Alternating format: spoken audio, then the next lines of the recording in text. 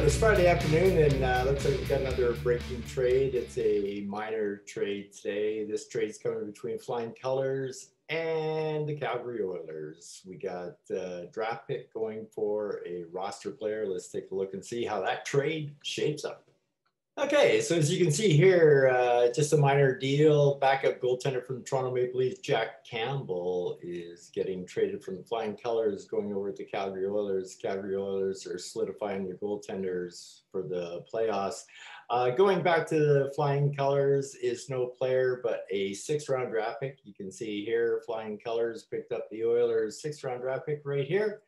So just a minor trade, Jack Campbell on a 2-year deal going to the Calgary Oilers for a sixth-round draft pick. Take it easy, boys.